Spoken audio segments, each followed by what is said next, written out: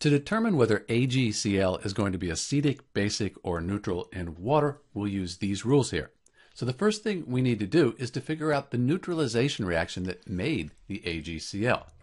If we have silver hydroxide, AgOH, metal in the hydroxide, that's a base, and hydrochloric acid, if these neutralize each other, they'll produce AgCl and water. It's a neutralization reaction. So we know the substances involved. Now we need to figure out the strengths of that acid and base. This is a really useful table to memorize. Let's see, AgOH is not on our list of strong bases, so it's not on this list. It's a weak base. HCl, right here.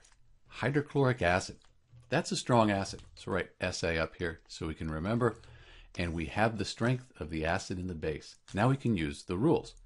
We're looking for a weak base and a strong acid. Here's a weak base and a strong acid. And the rules tell us pH will be less than 7, so the solution will be acidic. In answer to our question, AgCl in water, when it's dissolved, it'll be acidic. But there is one slight problem here, and that problem is that AgCl, Ag is one of those ones you want to remember. It's insoluble in water. That means it doesn't dissolve in water. What it really means, it dissolves just a little bit. So that little bit that dissolves, we would expect would make the pH be less than 7, but not much, just because not much of this is going to be dissolved. These two react, this will be a solid, and you'll have essentially a precipitate. It'll fall to the bottom of the test tube. This is Dr. B, and thanks for watching.